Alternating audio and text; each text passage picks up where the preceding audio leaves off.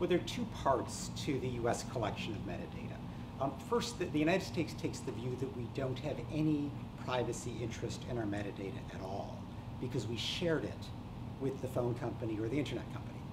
Now, the US Supreme Court has kind of approved that approach 35 years ago in a completely different era when they were only talking about phone calls. And the US government has just exploded that rationale to scoop up all kinds of metadata in a different age when we live much more electronically and in a moment when the government has the capacity to basically reconstruct your entire life from your metadata.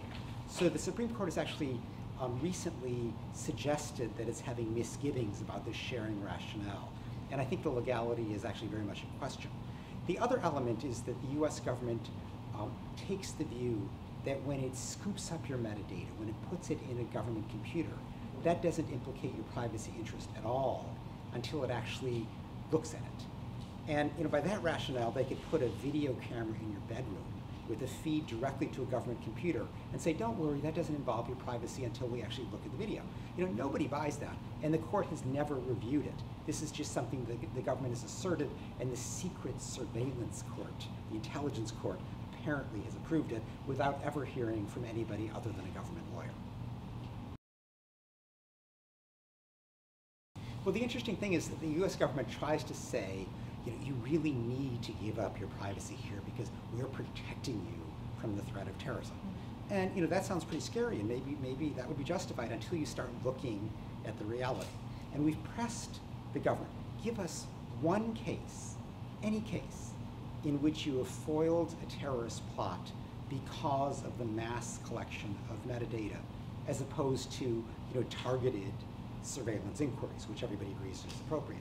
And the US government can't name a single case. They've got this massive program, a massive intrusion on our privacy, and they can't come up with one case in which they've stopped a terrorist plot essentially because of that mass surveillance. So I think that reality, which is just dawning on people, is forcing a big time reassessment as to whether this program is worth it at all.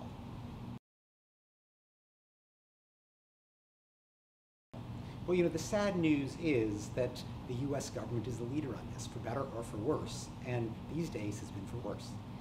So yes, the US is, first of all, a part of the so-called Five Eyes alliance, which also includes Australia, New Zealand, the UK, and Canada. And these are the surveillance masters.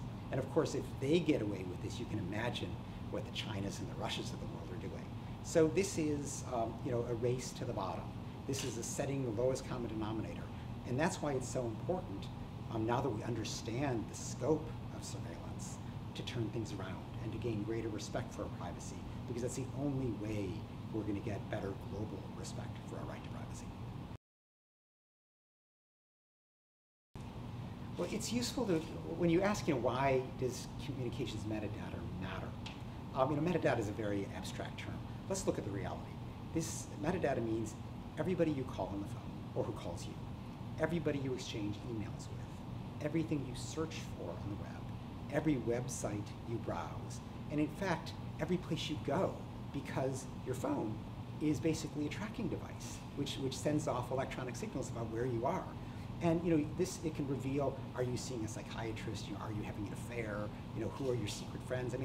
Anything is an open book when the government looks at your metadata. So this is very personal, very intrusive information, in many ways much more significant than even the contents of our communications. So it is important to protect the privacy in this realm, except insofar as the government absolutely needs to get in there for a narrow, focused, legitimate reason.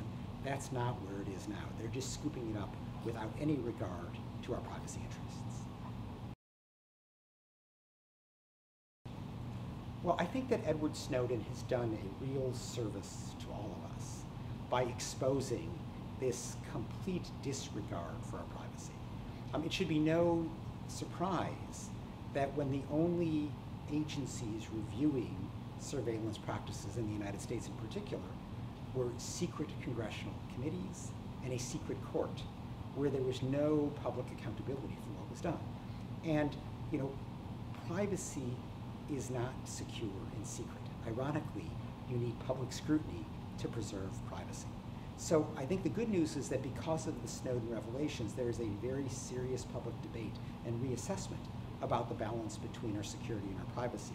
And so my sense is that the trend is actually now getting better, but from a position of rock bottom, and we have a lot of work to do to reestablish our right to privacy.